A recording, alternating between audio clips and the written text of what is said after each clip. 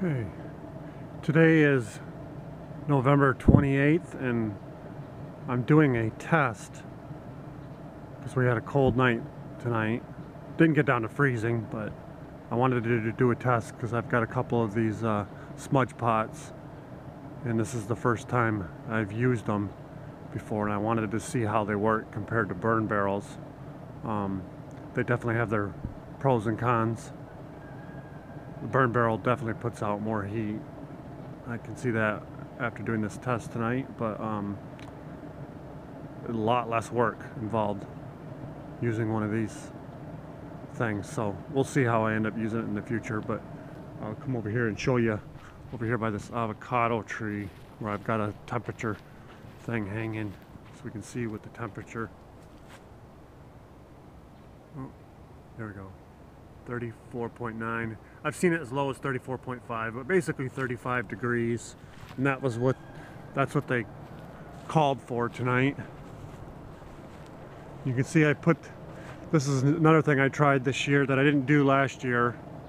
This mango tree is probably a little over 12 foot tall, and I've got a 20 by 20 tarp, and what I'm just trying to do is trying to house that enough to catch heat in there to help especially the back side of the tree, which last year would get the freezes would do more damage on the back side of the tree. So just trying that out for an experiment. I did notice the tarp alone gave about somewhere around 2 to 3 degrees advantage even without heat. So, but I'll show you in here. We'll get inside of this tree a little bit, and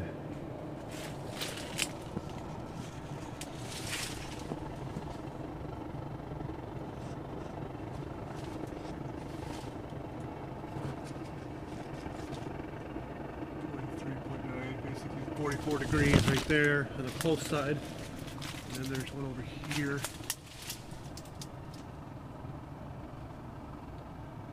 Oops. 41.5. 41.5, so 43.5, you know, somewhere in the neighborhood of 6 to basically, we'll call it 6 to 8 degrees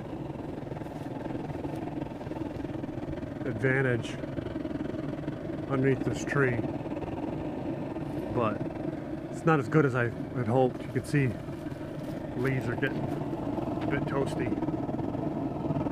A few leaves right here on the outside. I'm not worried about that. But the smudge pot works okay.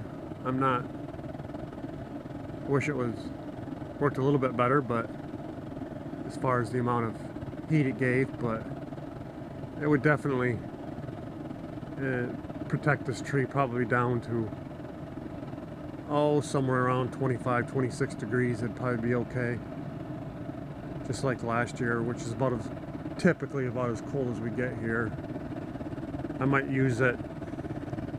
I probably won't use it in this situation in the future. In a serious freeze, I'll probably use it maybe for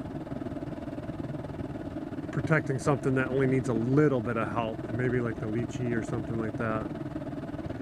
But that's the test that we've done tonight, and now I know how it works compared to a burn barrel, and hopefully we won't have to deal with any serious freezes this year. But tonight definitely kind of came close to the freeze range, and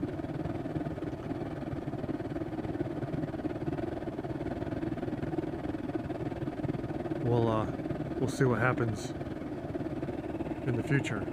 So that's it for this video, and just wanted to share this test. All right, bye.